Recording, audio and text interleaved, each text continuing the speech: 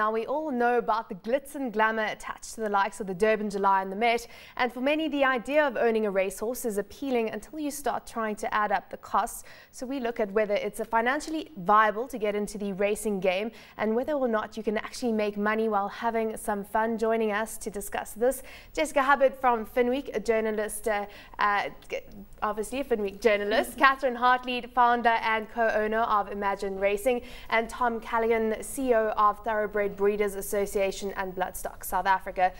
Tom, I'll start off with you.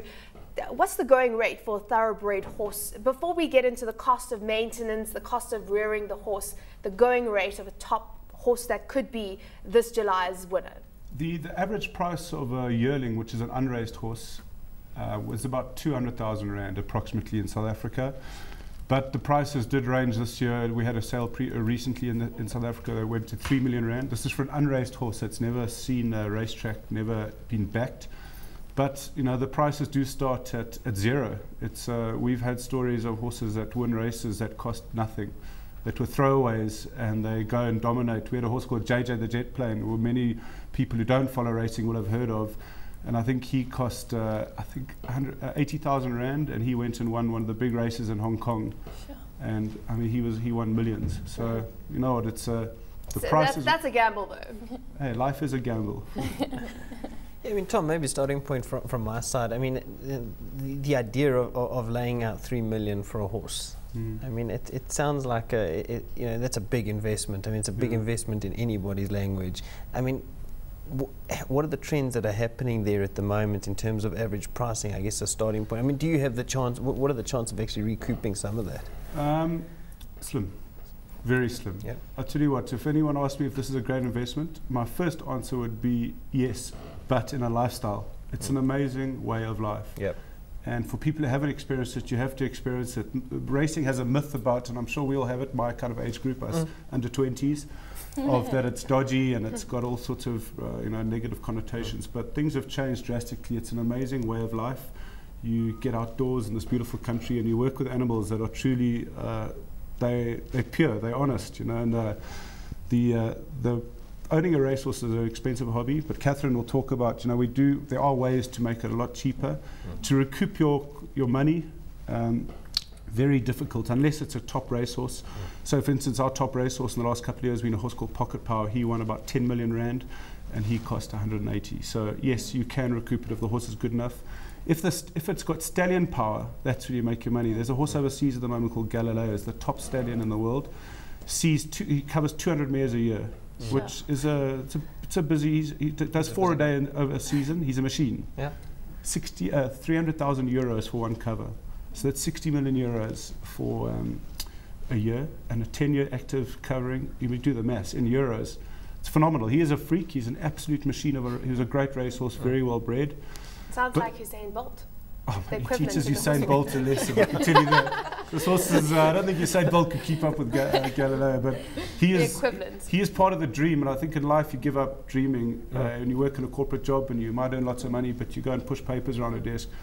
This gives people, anyone could do it. It could happen to anyone. This horse, JJ the Jet Plane, he came to a sale, he could barely walk, his legs were so bad, they laughed at him, like he's a weed.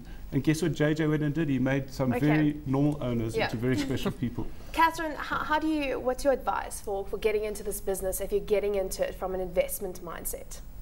From an investment point of view, you know, again, as Tom mentioned, you don't always want to go out there saying it's purely an investment. It is an investment in a lifestyle. It's a lot of fun to be had to go racing, particularly with a group of friends or a number of you go together. And our view on it is really from a syndication point of view, where you get involved on a shared ownership basis. So you're splitting the cost of the horse, you're splitting the cost of the keep, and obviously you're splitting any winnings between you.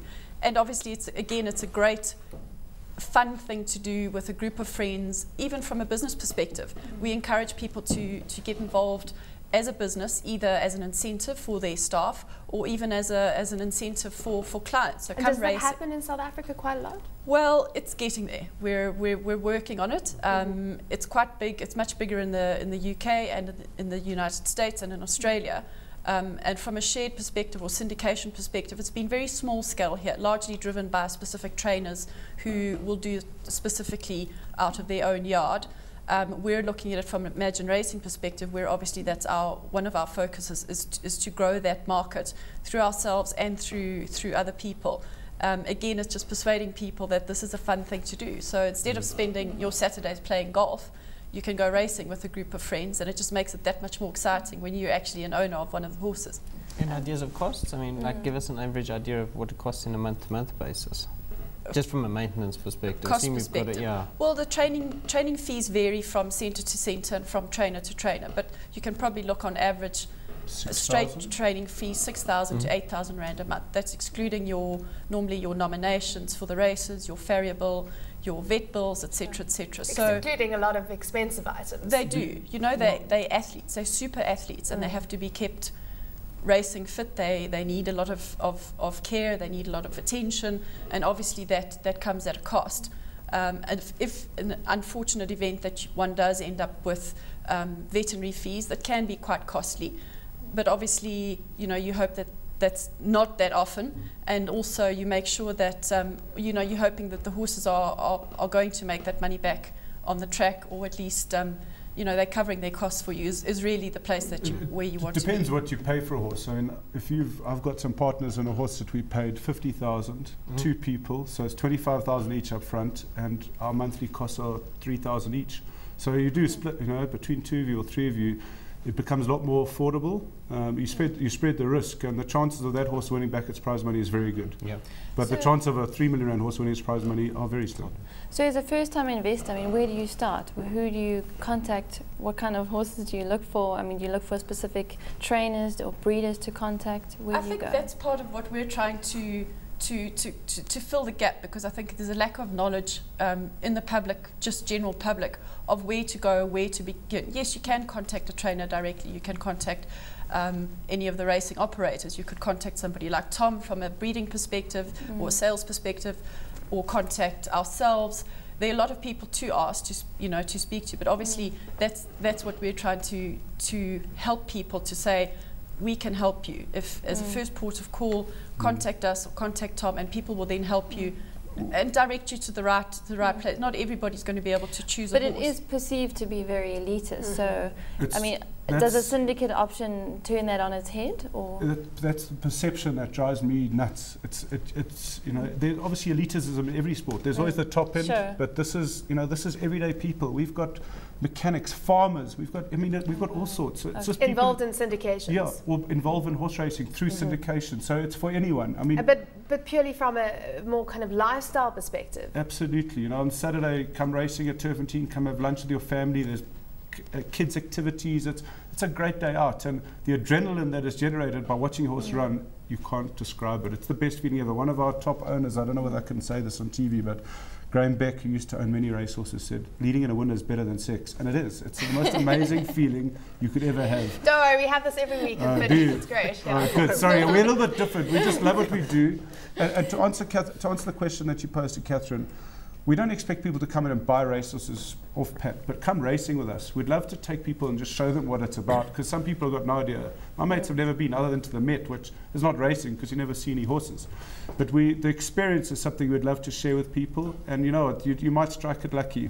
I think one of the things that from a outsider's perspective is the industry doesn't look after the people who do actually get involved in it. I mean, you know, I've just anecdotally, you often go to the race courses, it's poorly marketed. Yes, you have your good days like your Mets, your Julys, etc.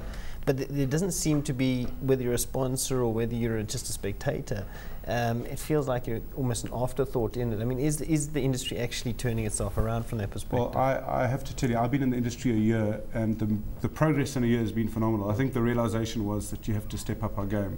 You know, this is not just a sport and a hobby. This is a serious business, and the efforts that the operators are going to is just phenomenal. And you know, I've just been racing in Cape Town again this weekend, and they have like a prawn day where, you know, you can get pretty much half-price prawns and then fight. They really make an effort to make a great customer experience on the day. And you know, it is improving. The sponsors that do get involved, since we have just run a fantastic event in December, and they loved the coverage they got. But I think everyone has to up their game, there's no doubt.